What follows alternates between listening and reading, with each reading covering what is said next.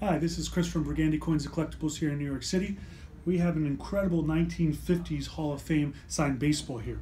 So you'll notice there's a few signatures on here. Right on the sweet spot first, you have Dazzy Vance, the winningest pitcher of the 1920s. And on the top panel here, we have Rogers Hornsby, the second highest batting average of all time, right behind Ty Cobb. Traynor, one of the best third basemen ever.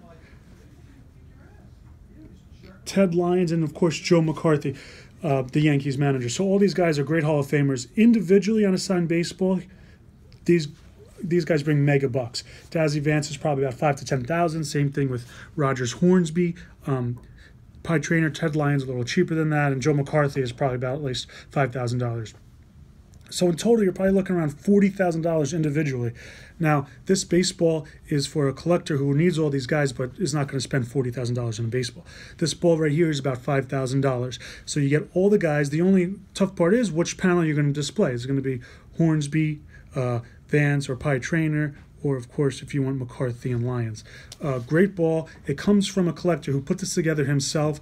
Hobby fresh, as they say. It's never been on the market before.